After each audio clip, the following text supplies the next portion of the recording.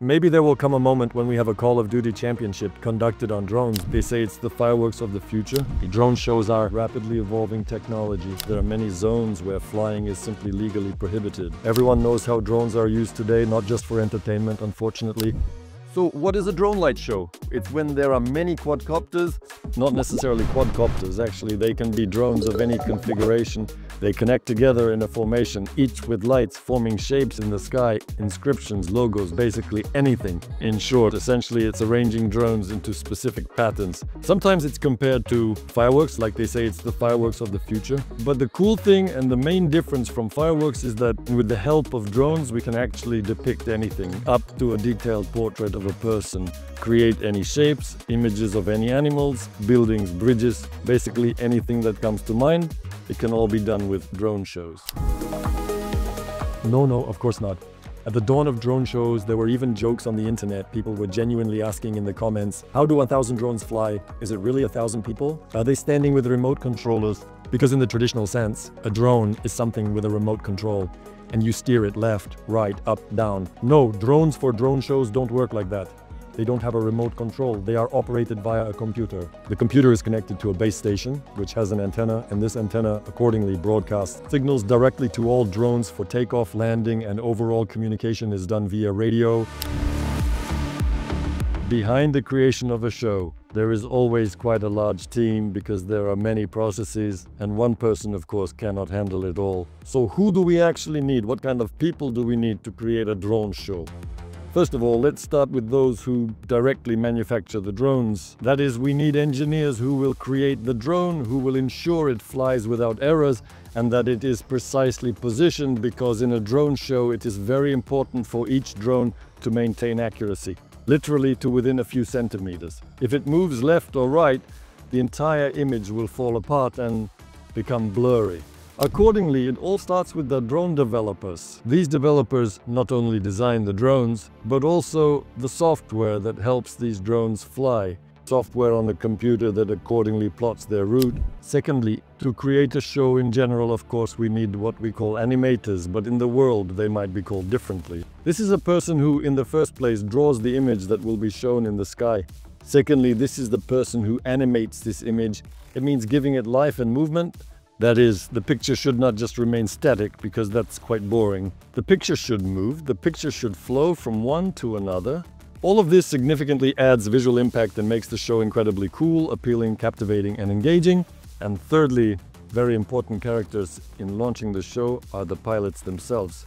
These are the people who arrive at the site. They check to ensure the location is suitable for the show, because it can't be launched just anywhere. They check to ensure there are no interferences in the airwaves in the radio broadcast, because all of this operates using radio technologies. They position the drones on the site, make sure everything is set up correctly, that everything is turned on, that all drones are functioning properly, and so on. Their task, accordingly, is to launch all of this using a computer algorithm to ensure everything takes off, that everything is displayed as intended, and that in the end everything returns back to the base. All drones are intact, nothing falls, nothing breaks, and the client is happy.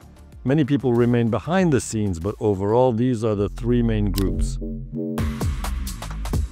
Well, first of all, each drone is equipped with a GPS receiver, a receiver that communicates with the satellite system. Firstly, it's important to note that this receiver is highly accurate because each of us has a similar receiver in our phones, but its accuracy is insufficient. Drones are equipped with a super high precision receiver that allows determining the position of each drone in space to within a few centimeters. It is necessary to transfer the animation that animators created on their computers directly into the drones. This is called a flight mission. A flight mission is essentially a detailed and comprehensive file for the drone where it says, bro, at this specific second you need to be at such and such altitude, this much to the right, this much forward, backward, down, and at this moment it must either be lit in some color or not lit at all. Each drone has an understanding of where it should be at any given time, and that's how they all fly and align accordingly. The interesting thing is that many people think that drones are somehow connected and communicate with each other. Such technology is being developed. It already exists,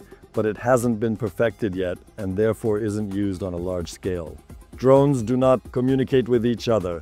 They have no awareness of their companions, and therefore each drone simply knows where it should be. And the animator's task is also to ensure that none of them collide or occupy the same space at the same time. And when the drones are rearranging, when one formation changes to another, no collisions occur and the trajectories do not intersect. In general, I can simply explain the process of how it happens with us when a client approaches us. Usually a client comes to us and says, I have such and such an event here and there, and accordingly, I want a drone show. First of all, we ask them where it will be, when it will be, and so on. It's important for us to understand this because we have a fleet of drones and it might be fully booked, or perhaps at the moment there are no drones available for this client, unfortunately. Secondly, we need to know where, because there are many zones where flying is simply legally prohibited. These include, for example, airports. It's clear why, due to safety considerations to prevent collisions and to ensure drones do not interfere with airplanes and so on. In short, everything that is guarded by the Ministry of Defense, these are all no-fly zones. Sometimes simply due to various emergencies occurring in the region or surrounding areas, the airspace might be closed. Therefore, it's very important for us to understand where and when this happens. The location is suitable, the timing is right, and drones are available. Great, we can proceed to discuss the concept. We want to understand what the client wants, what kind of event they have. That is, if it's a wedding, it will be one concept, a birthday, another concept. Sometimes the government might come and say, we have a super celebration, National Day, we want all the city's residents to just enjoy, be happy, we need to show pride, we need to show patriotism. If it's a sports event, like a football club's victory in a championship, that's a fourth concept. So everything really depends on the type of event. Once we have agreed on the concept, we discuss what exactly we want to showcase. For example, if it's a football team's victory, we understand that firstly the client wants to show that it's football, so there should be either a football or a football player. They will definitely want to display their team's logo.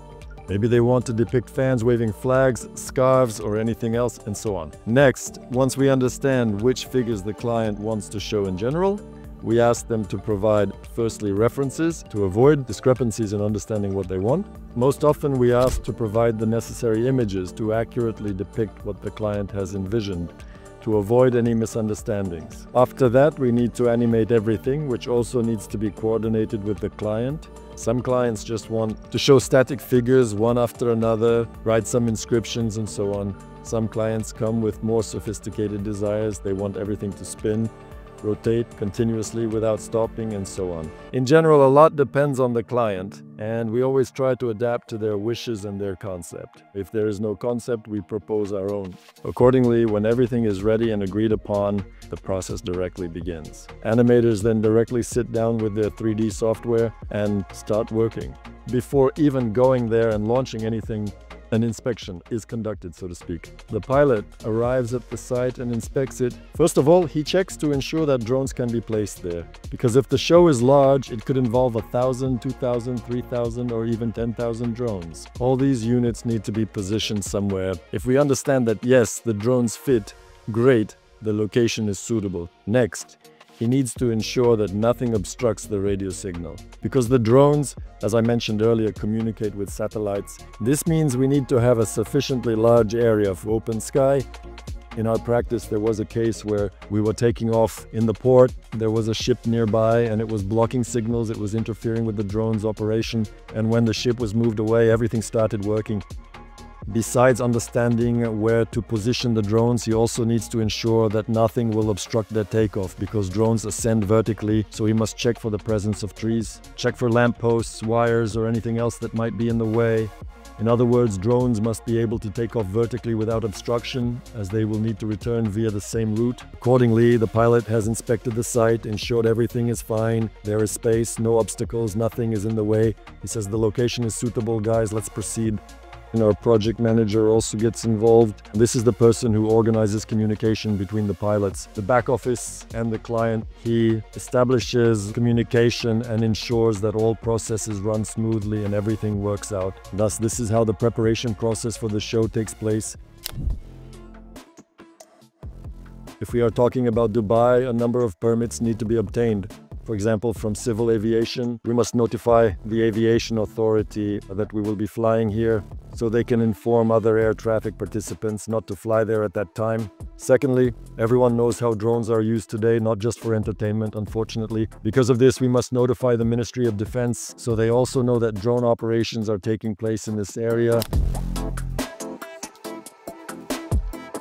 The drone show can be very much compared to theater, a good analogy because in theater there is always a dress rehearsal before the main performance. We have the same thing in drone shows. We conduct dress rehearsal to ensure technical functionality of the drones, to make sure that the animation is drawn correctly, nothing has fallen out or failed, everything is smooth and beautiful. In short, the task of the test launch to ensure that everything is okay. Essentially, it's the same drone show as the final day, but just for us. We usually launch it later at night. We can turn off the lights on the drones to avoid attracting attention if the show is a surprise and so on. But essentially, it's the same show. Accordingly, then comes day X, and the task, including for the project manager, is to visit the location where the audience will be, to ensure that they can see everything, that nothing obstructs their view, because sometimes it happens that the drone show is combined with some other performance elements like 3D mapping perhaps, maybe some fireworks or even a live performance by artists on a stage. And it's important for us to understand that everything is centered, beautiful, not shifted to the left or right, that everything is as the director intended. If there is a special guest at the event, a VIP, we also need to ensure that from their platform, from their seat, everything is clearly visible, especially if the show is specifically for them. We place a person right there and they sit and watch everything, and the final day essentially just repeats this dress rehearsal, only everything is for real. The pilots arrive, they set up the site, arrange their equipment, and position the drones. And at the moment, either according to the timing or by signal via radio, we launch the drones and sit back to watch the show. Well, as for watching, the audience watches, enjoys, records on video, has fun, and so on. The pilot's task at this moment is to ensure that everything flies smoothly, that no drone suddenly falls anywhere. If an emergency situation occurs, the pilots have instructions on what to do. In such cases, they land the drones, bring them back home. So while the audience is enjoying the show, the team on site is still working, and once the entire show has flown, everything returns. The drones return to the base and land on the ground. The team's task on site is to pack everything up and head home satisfied. The drone shows are rapidly evolving performances, rapidly evolving technology. I mean, I still remember when drone shows first appeared. They were essentially just light bulbs flying in the sky. Nowadays, it's becoming super popular to attach pyrotechnics to drones. They can be like all sorts of sprays, fountains. You can attach smoke to drones. You can attach different types of various flashes, and you can attach different types of lasers. Whatever your imagination can come up with, you can attach to a drone and make a show out of it. The highlight today is probably the technology of interactive shows where we can essentially form a screen in the sky out of drones. And it's basically like the screen of your television. And you can play any game on this television. Since the technology has just emerged, it's all sorts of simple games like Snake, Mario, or maybe some basic ping pong. But I think the more drones appear in the sky, the more we will be able to create a matrix for our screen. And accordingly, the more detailed games we will be able to load onto it. Maybe there will come a moment when we have a Call of Duty championship conducted on drones. Overall, thank you for watching this video. Be sure to subscribe to the channel and don't forget to like this video.